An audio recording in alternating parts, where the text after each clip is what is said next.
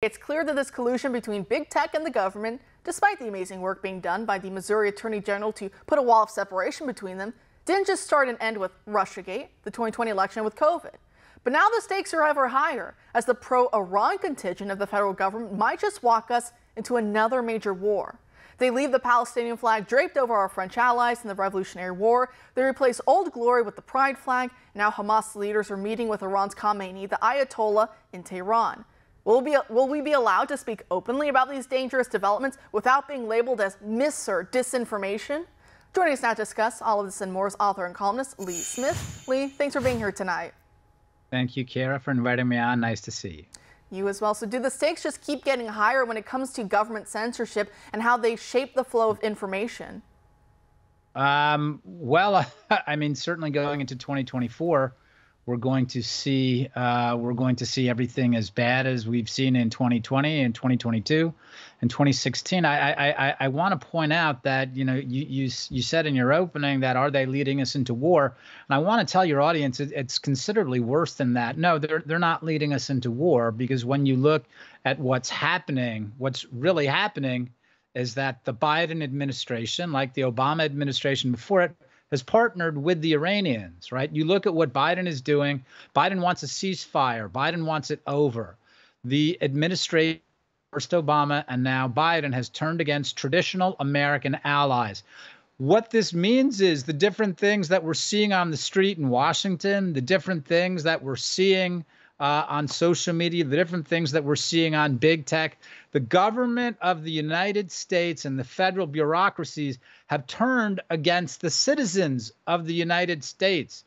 There is going to be no war against Iran, never mind against China, to defend the interest of Americans. The Biden administration has partnered with Iran. The Biden administration has partnered with China. That's why we're seeing all these different third world manifestations on the streets of Washington, D.C. That's why we're seeing third world manifestations on our social media and with big tech. That's it right there. The Democratic Party is third world. That's who they're partnering with. So it's much worse than the idea of a shooting war with Iran, because the real war is against the United States of America.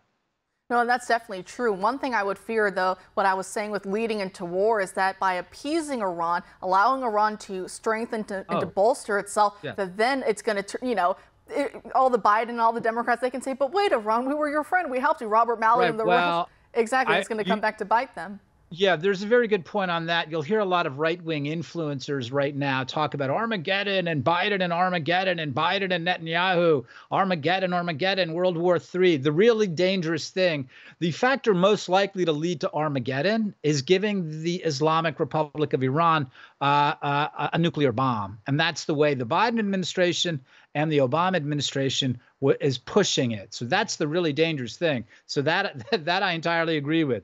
We're creating a we're feeding, we're arming, and we're funding a very dangerous animal here with the Islamic Republic.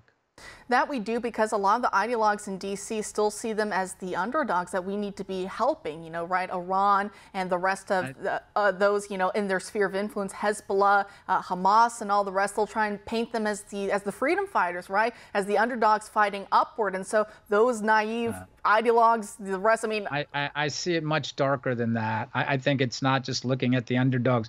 I think you know, as I think I've spoken about with you before, we're being led by a pathological regime. And, you know, historically, the United States, we talk about in terms of foreign policy, we talk about, you know, sharing values. And that's why Obama turned toward the Islamic Republic.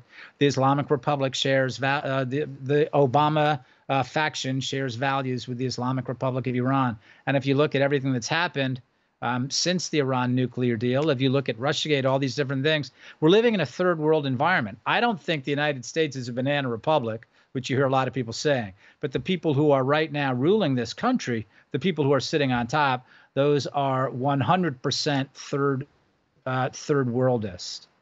And do you think that perhaps a visible manifestation of that is Lafayette Square? They left it covered in the Palestinian flags.